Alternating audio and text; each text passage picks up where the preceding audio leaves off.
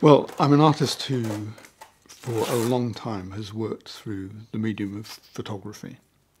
And the reason I started doing that initially was having made sculpture, which one might describe as site-specific in nature. The need to document what I'd done, because it was transient, was even more pronounced than it might have been otherwise.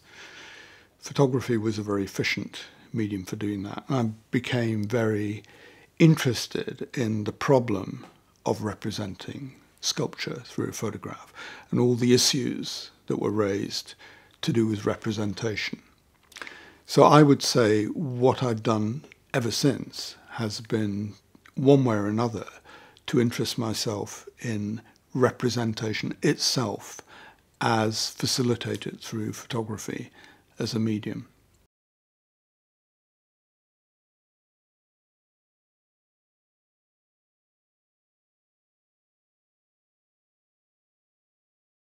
You know, I'm the kind of person who starts work by sitting, actually, quite literally, perhaps where I'm sitting now, at a table or at a desk, and I'm drafting out ideas using sketching, drawing, using annotations, notes to myself.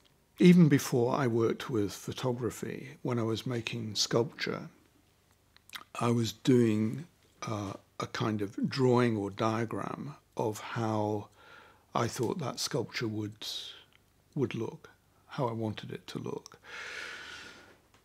So I simply carried that forward into working with photography, and not least because I was making work which I wanted to fulfill a certain kind of function. So the objectives were always nameable, and as they were nameable, it was also possible to give them some visualization as well, some pre-visualization. Going right back to student days, if I was doing something which was, in a sense, experimental, trying something out, I needed to explain it to myself. And there were occasions when I needed to explain it to other people. I was required to explain it to other people. And I think thereafter, I've just maintained that habit. I find writing very useful as a tool. It's a way of articulating but also developing thought. So all of that precedes ever picking up a camera. And actually, also preceding even picking up the camera might be some other things. I mean, I might be preparing the circumstances in which these images are made. I might be building a set, buying props. I might be assigning roles to models who are going to appear in the picture. There's a lot of preparatory work. It's a little bit like, I think, maybe preparing a shot for a film. So I am, the wardrobe mistress, the props department, the lighting cameraman, the director, the producer, I'm doing the casting, all of that. It's a kind of miniaturized form of that, I think. There's a real paradox for me when I'm using models and sets and issuing directions and so on, because you then enter a world of pretense, of artifice, and in many respects, like many artists, I think, I'm very concerned with the real. I'm concerned with the photograph as an object, for example, not just as a means to another time, another place through this window of the photograph. And similarly, I'm interested in all the reality of photography's language of blurring, of negativity, of unfocusedness, of underexposure, all that kind of stuff.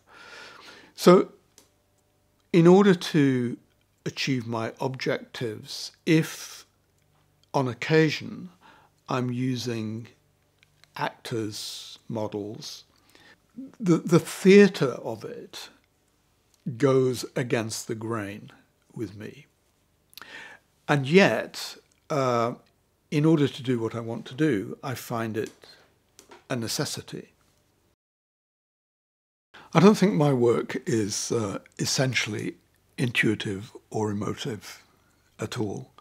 I think, relatively speaking, I work very self-consciously, quite analytically, which isn't to say I know exactly what I'm doing and I know exactly what the outcome is going to be. I certainly have an intent to deal with particular ideas, and I have an intent of a certain kind of outcome. I can never know the particulars of it, and that obviously is part of what makes it interesting. You know, you ask yourself a question, what happens if I did this? I haven't tried that before. I haven't seen anybody else try it before, perhaps. I don't know if it's going to work. But actually, it always does seem to work, fortunately. But in the process, things happen which you can't possibly predict. So relative to perhaps some other artists, there is a lot of prediction in what I do. But it's limited. One thing that is very commonly put in conjunction with a picture is a caption or a title, which is calculated to prod the viewer in a particular direction, to have a certain understanding of how I want this work to be positioned, how I want it to be perceived. So it's a manipulative device, I think. You know, I think in terms of authorship and in terms of ownership, you know, intellectual property rights, etc. As far as I'm concerned, you know, once I've completed a piece of work and I've given an identity to it and it is identified with me, then that's something that is simply retained indefinitely. You know, even after I'm dead, you know, that connection is made.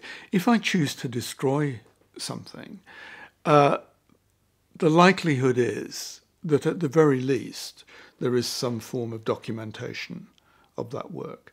So whether or not I've decided to get rid of it, there'll be a kind of aura still around in some sense. I mean, there's probably still a means of referring to it. I'm very bad at retaining written communications. I mean, I do have some. And over time, I've had correspondence with a variety of artists in the UK and outside of the UK, the kind of stuff that an archivist would probably find extremely interesting. And I would be a disappointment because a lot of it is no longer around. I mean, as a lot of that correspondence now is in the form of emails, I'm certainly not good at keeping emails. You know, my thought will be, who's interested? You know, they're communications that have a relevance when they're actually being made. I don't think of them as communications that have have purchase really beyond that point. You can imagine that when I first started exhibiting work through the medium of photography, at the end of the 60s, it was by no means a commonplace.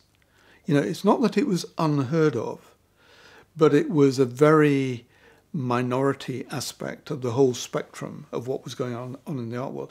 Now, you could say, surely, you know, there's a long history of this. I mean, going right back to the inception of photography. I mean, basically the invention of artists, we should say, I think. You know, Fox Talbot, Niepce, Daguerre, you know, painters and printmakers.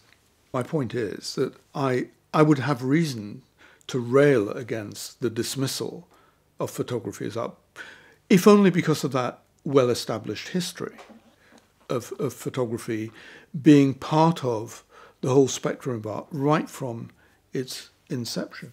However, I could also understand the question.